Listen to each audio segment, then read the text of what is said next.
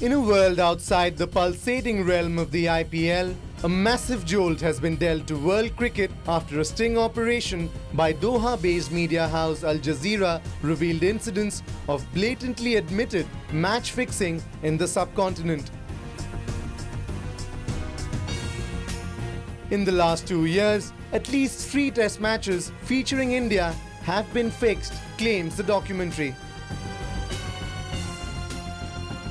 The India vs England test played in Chennai in December 2016, India vs Australia test in Ranchi in March 2017 and the Galle test between India and Sri Lanka in July 2017 were all influenced by bookmakers, says the documentary titled Cricket's Match Fixers.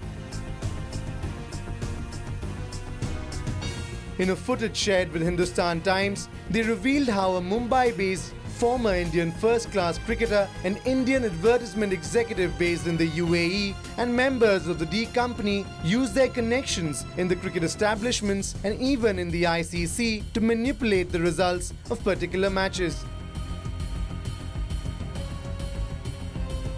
In the eye of the storm are Pakistan's Hassan Raza and 3 Sri Lankan internationals Dilhara Lokuhettige, Jivantha Kalatunga and Tharindu Mendes, all of them reported to have had indulgence either in spot fixing or doctoring the pitch to force a result within a particular time frame.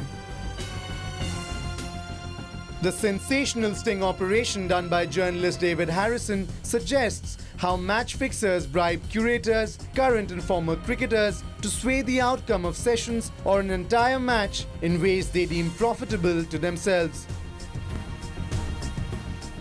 In the few excerpts that have been revealed as of now, Anil Munawar, an element of the D Company, claims, and I quote, "Each script I will give you will happen, happen and happen," unquote.